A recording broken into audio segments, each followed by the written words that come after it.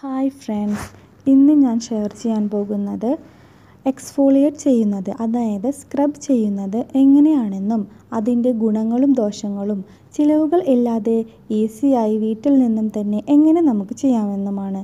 ഇതിനു മുമ്പ് ഷെയർ ചെയ്ത വീഡിയോ കണ്ടിട്ടുണ്ടാകുമല്ലോ. കണ്ടിട്ടില്ലെങ്കിൽ തീർച്ചയായും കാണുക.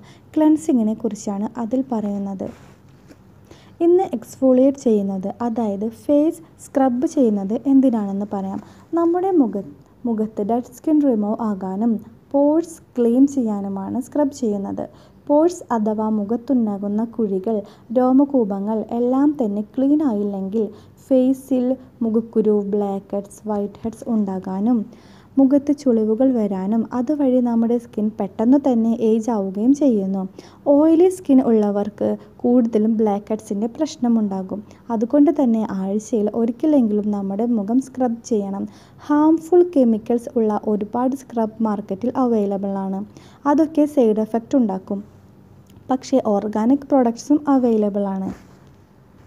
വില കൊടുത്ത് സാധനങ്ങൾ വാങ്ങി യൂസ് ചെയ്യാൻ ചിലർക്കൊക്കെ താല്പര്യം കാണില്ല. അവർക്ക് വേണ്ടി ഞാൻ ഇന്ന് നല്ലൊരു ഹോം മെയ്ഡ് സ്ക്രബ് എങ്ങനെ ഉണ്ടാക്കാമെന്ന് പറയാം.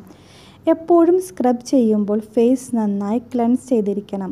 അരിപ്പൊടി 1 ടീസ്പൂൺ, അത് പേസ്റ്റ് പരുവം ആകാനുള്ള വെള്ളം മതി. അതിൻ്റെ കൂടെ നാരങ്ങാനീരോ തൈരോ 1 നുള്ളു ഉപ്പോ ചേർത്താൽ നന്നായിരിക്കും. ഇത് മുഖത്ത് തേച്ച് പിടിപ്പിച്ച് 3 മുതൽ 5 മിനിറ്റ് വരെ ഫേസിൽ നന്നായി സ്ക്രബ് ചെയ്യുക. കണ്ണിന് ചുറ്റും ചെയ്യരുത്, എന്നിട്ട് കഴുകിക്കളയാം. സ്ക്രബിംഗ് ഒരുപാട് നമുക്ക് ഉണ്ടാക്കാം. വരുന്ന വീഡിയോയിൽ അപ്ലോഡ് ചെയ്യാം. ഓക്കെ ഫ്രണ്ട്സ്, അപ്പോൾ എല്ലാവർക്കും എൻ്റെ വീഡിയോ ഇഷ്ടപ്പെട്ടിട്ടുണ്ടെങ്കിൽ ലൈക്ക് ചെയ്യാനും ഷെയർ ചെയ്യാനും സബ്സ്ക്രൈബ് ചെയ്യാനും കമൻറ്റ് ചെയ്യാനും മറക്കരുത്.